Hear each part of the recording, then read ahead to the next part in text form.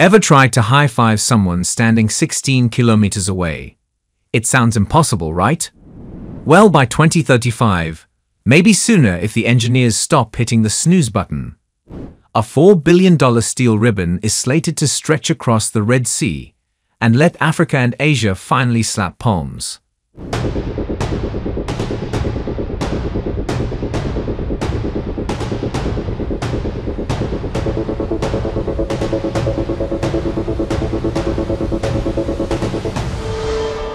This isn't some far-fetched fantasy. Egyptian officials have confirmed that planning for the project is complete and it's ready for implementation. The plan, officially named the King Salman bin Abdulaziz Bridge, but already dubbed the Moses Bridge by locals, is no small undertaking. It's a declaration in concrete and steel that aims to erase a gap that has defined trade and travel for centuries. Imagine a future with no lengthy ferry queues, no deep-sea tunnel claustrophobia, just a flat, sun-baked deck where you can leave the Egyptian resort of Sharm El-Sheikh after breakfast and roll onto Saudi sand well before lunch. The journey time is expected to be cut to just 30 minutes. Is it just a bold shortcut, or is it destined to become the planet's priciest and most complicated diplomatic handshake? The world is placing its bets. To understand the immense ambition behind this project, one needs only to look at a satellite image of the region at night. That skinny blue vein separating Egypt and Saudi Arabia, the Strait of Tiran, appears deceptively small, shorter than many urban commutes. Yet, this narrow waterway forces an estimated $200 billion worth of trade on a massive detour every single year. Trucks carrying manufactured goods, shipping containers packed with raw materials, religious pilgrims, and even weekend tourists are all forced to take the long scenic route. A brief boat ride, which seems trivial, becomes a formidable wall when you're attempting to move millions of tons of cargo or millions of people. This geographic bottleneck has profound economic consequences, particularly for the nations of Africa. Landlocked African countries feel this squeeze the hardest. The current logistics make it so that a factory in Lagos can often ship its products to Shanghai faster and more cheaply than it can to nearby Riyadh.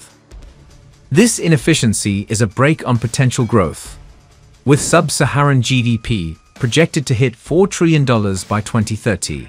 This literal puddle in the Red Sea is diverting a colossal wave of economic momentum northward toward Europe or Far East to Asia, instead of allowing it to flow directly across to the Arabian Peninsula. The bridge promises to change this equation entirely, creating new trade corridors that could reshape the economic map. In response to this decades-old problem, Saudi Arabia is reportedly writing the $4 billion check, financing the project in its entirety without loans from international bodies. Egypt, in return, contributes the land and, crucially, a commitment to shredding the miles of red tape that have stalled the project since it was first conceived back in 1988. The result of this collaboration will be a direct, streamlined path that promises to convert weeks of maritime shipping into mere hours of driving. The economic math is so compelling that it's become difficult to resist. Of course, bridging this gap is an engineering marvel in the making. You can't simply dump concrete into water that is over 300 meters deep and hope for the best, especially not in a seismically active zone where the African and Arabian tectonic plates are constantly jostling for position. The region's unique geology demands an equally unique solution. Engineers initially flirted with the idea of a majestic, sky-high suspension bridge, and then considered a stealthy, buried tunnel. Ultimately, they settled on a hybrid approach, a combination of low-level causeways that rise into a grand, twin-deck cable-stayed span high above the main shipping lane. This design ensures that maritime traffic, crucial for the global economy, can pass unhindered. A hidden service tunnel is also planned to run underneath, providing access for maintenance crews without disrupting the flow of traffic above. The harsh marine environment presents its own set of challenges. The highly saline Red Sea water is notoriously corrosive and eats through standard steel rebar like a ravenous predator. To combat this, the engineering team is turning to next-generation materials. They plan to utilize basalt fiber rods, which are immune to rust, and will mix self-healing concrete infused with limestone-producing bacteria that can automatically seal any cracks that form. The bridge's support system will be equally innovative. Picture shock absorbers on the scale of the Eiffel Tower. Massive rubber bearings, each the size of a shipping container, placed between every pillar and the seabed to absorb seismic shocks. The sheer scale is staggering. The structure will consume more steel than 3 Eiffel Towers, and enough concrete to pave a 4-lane highway from Cairo to Cape Town. The logistical operation required to bring these materials together is a circus in its own right. The nearest port capable of handling the enormous prefabricated bridge segments is 600 kilometers away. To solve this, construction crews are planning to build a pop-up factory on a massive floating island anchored off the Egyptian coast. From there, GPS-guided barges will meticulously slide each colossal segment into place, synchronized with the tides. The margin for error is razor-thin. If a segment is off by as little as 8 centimeters, the project could burn through $2 million a day in delays, while the unforgiving sea looks on and laughs. A $4 billion investment doesn't just buy asphalt and concrete. It buys influence and a powerful geopolitical microphone. Saudi Arabia's Public Investment Fund, the financial engine behind this mega-project, isn't making a secret of its strategic endgame. The bridge is a vital artery for NEOM, the futuristic mirrored city planned for the Saudi shore. NEOM's ambitious vision depends on a steady flow of African raw materials and a diverse pool of Asian intellectual capital. The bridge is designed to be its grand, velvet-roped entrance. This direct land link would fundamentally alter regional trade dynamics, allowing goods to travel from Africa to the Arabian Peninsula without bypassing Israel, a significant geopolitical shift.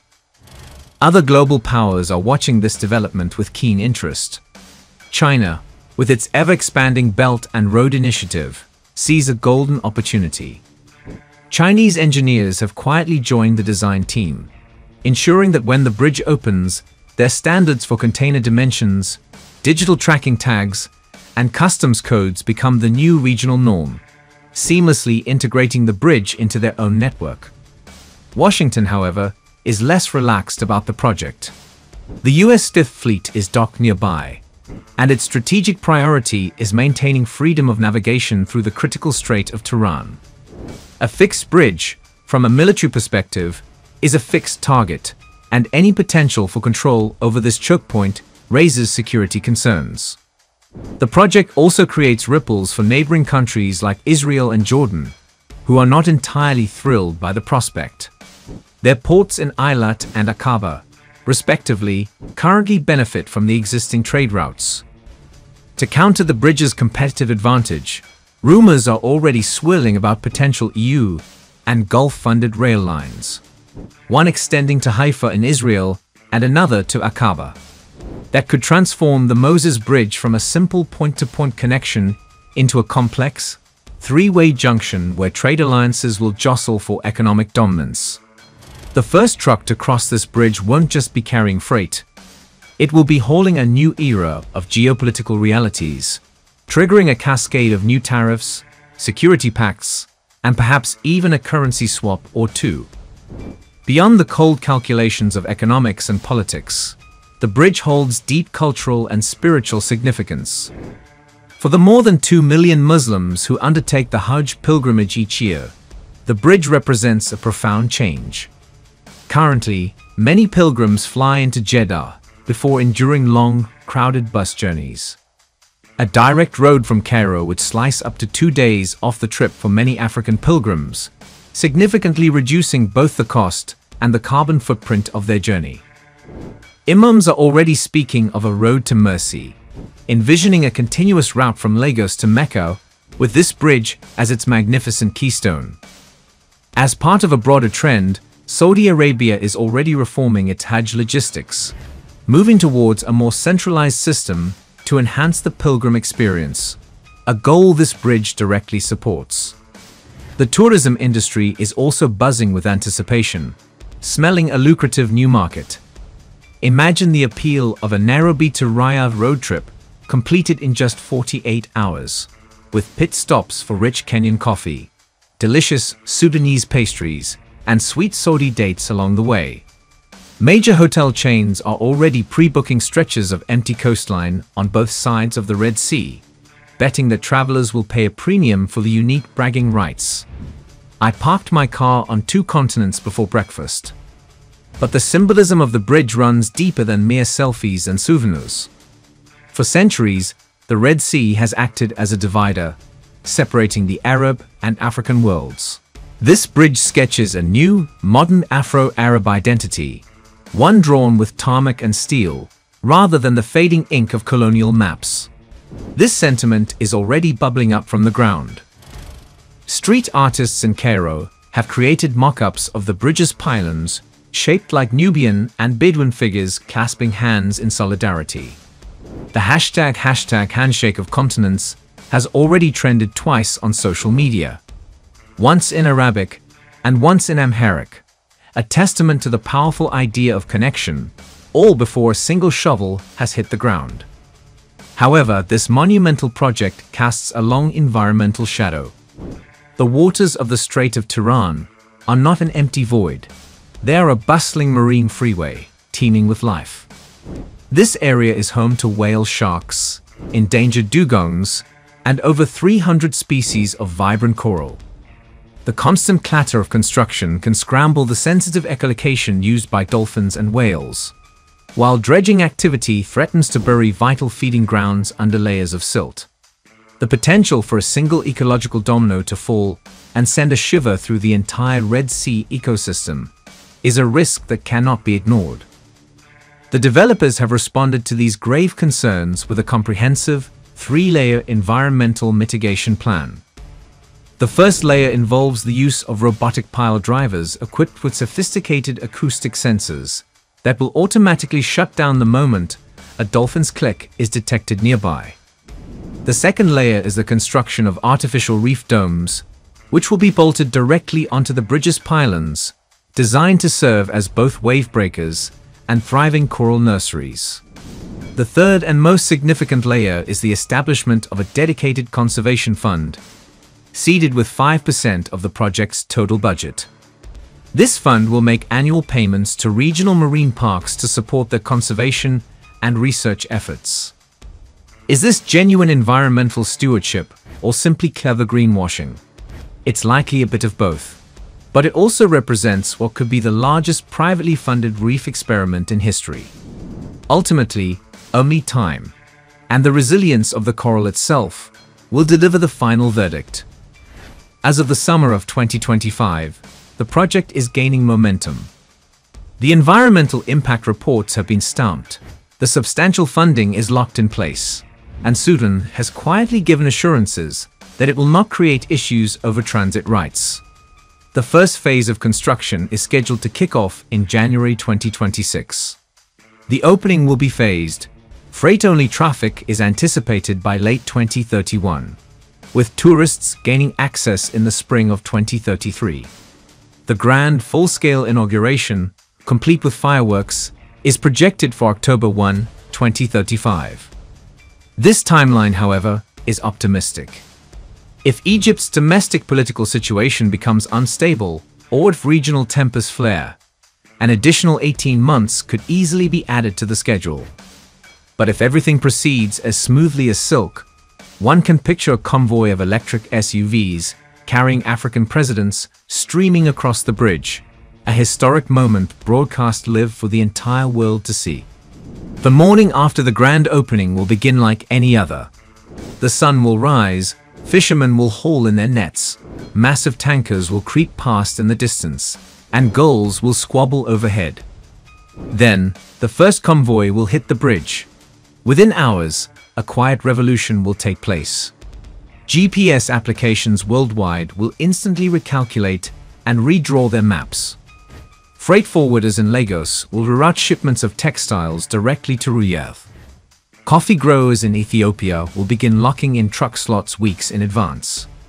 Insurance firms will scramble to invent new policies and pricing for a risk corridor that didn't exist just the day before. The border towns on both sides are destined to balloon overnight, transforming from dusty collections of canvas shacks into bustling boomtowns, and perhaps, eventually, into megacities. Hawkers will sell commemorative passport stamps, encouraging travelers to pose for a photo with 1 foot in Africa, 1 foot in Asia, a single step. Somewhere in that first convoy, a trucker will live stream the crossing on TikTok. And for a fleeting 30 seconds, the entire planet will watch asphalt, sea, sky, and history stack on top of each other in a single, mesmerizing frame. So, whether you call it the Moses Bridge, the King Salman Causeway, or the most expensive geopolitical fist bump in recorded history, one thing is certain: this is no longer a fantasy. It has evolved from a dream into a Gantt chart with secured funding, a pile driver with a warranty, and a powerful statement cast in bacteria-laced, self-healing concrete. The bridge carries the potential to knit 2 continents together with unprecedented intimacy. But it also risks becoming the world's most photogenic and underused parking lot if political winds shift. Either way, the next time someone tries to tell you that infrastructure can't be thrilling, tell them the story of the day Africa and Asia decided to shake hands over the sea, and then ask them which lane they'll choose when the lights finally turn green.